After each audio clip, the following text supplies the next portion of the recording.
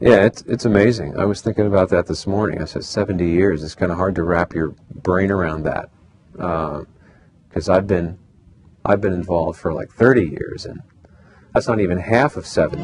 This is your American Expeditionary Station in the field with the Fifth Army, a radio service for American fighting men and their allies. AFN Europe has served the American military community in one form or fashion since World War II. AFN has been here through the assassination of JFK and the current conflict in Afghanistan. Through the changing times, AFN has managed to get the information to where and how it's needed. The way broadcast equipment looked like back when they first started, you look at what we have now. That's mind-boggling too, how technology has changed over these 70 years.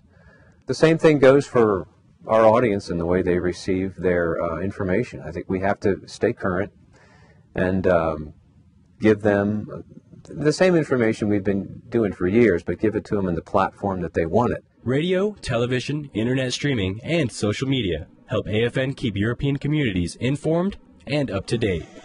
For AFN Vicenza, celebrating 70 years of service with AFN Europe, I'm Sergeant Jason Anderson.